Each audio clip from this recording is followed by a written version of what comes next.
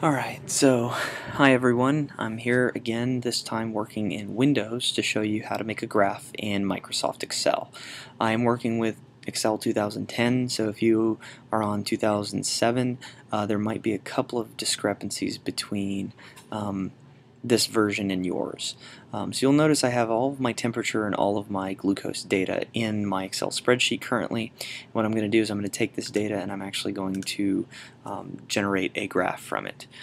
So the first thing I'm going to do is I'm going to come up here and I'm going to click on the Insert tab, and I'm then going to come over here and find the scatter plot. I'm going to click on it, and I'm going to move over to this particular diagram, which is the scatter with smooth lines and markers.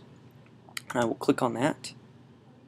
Okay, and it currently shows nothing in the chart area because I haven't selected any data. So what I'm going to do first is I'm going to right click on the chart area.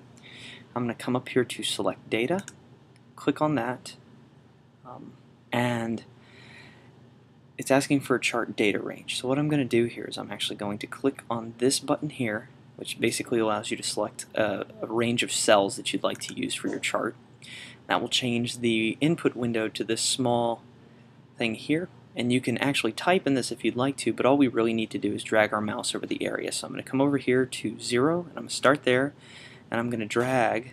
So I click and hold, and I drag all the way over to there, and then when I click this button again, that now utilizes that information for my chart. Okay, so I'll click OK. Okay, now we need to clean this up a little bit. So what I'm going to do first is I'm going to remove the series legend by clicking on it and then hitting delete.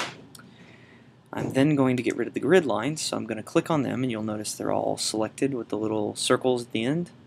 I'm going to right click, and I'm going to come down to Format Grid Lines and left click, and then I'm just going to choose No Line for line color. And I will close that.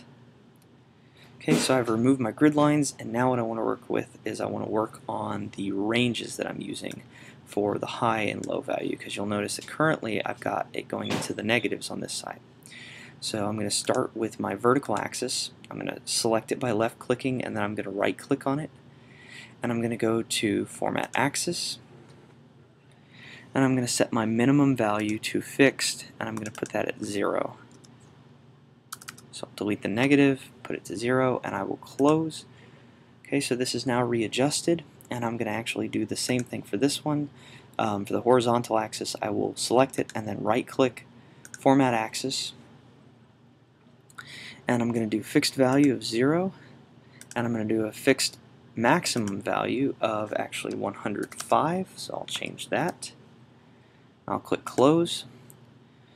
Okay, so now I can increase the size of my chart without fear of the axes or the values changing, and it's looking pretty good, but it's missing something, and that something happens to be the titles that go on either axis, and of course the title that goes at the top. So I'm going to come up here to Chart Tools and click Layout, and then I'm going to come over here to Chart Title and Axis Titles. So I'll start with the chart title, centered and overlay title. You can do above chart as well. I think I'm going to do above chart just because that way it won't cover up any of the chart's information. Okay, so I'm going to basically say effect of temperature on lactase activity. Okay, so we now have a title, and now I just want to get the titles for my axes. So I'll click here and I'll do primary horizontal axis title, and I'll choose title below axis. I'll click on this,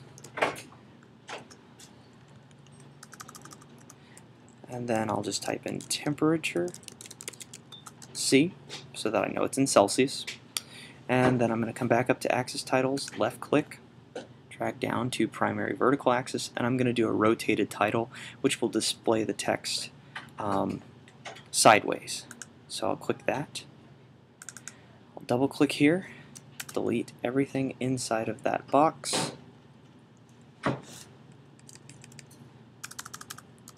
I'm going to type glucose milligrams per deciliter, close parentheses. And of course, if you want to You can change the font size, so I'll change this actually to 12, so it'll be a little bigger. Okay, and I'll do the same thing here. Okay, font size to 12. There we go. Okay, and I can increase my graph area a little more if I want to.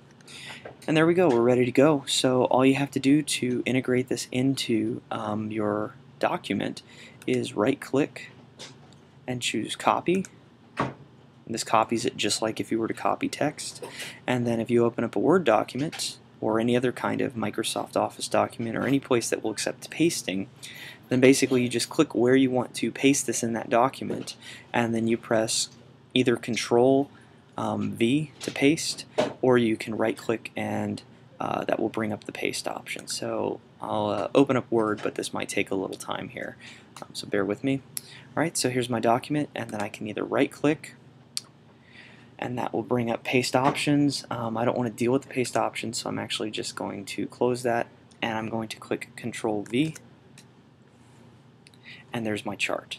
And you can basically then inside of this document you can then shrink it in terms of its area, everything along those lines, so that it'll fit better with the rest of your paper.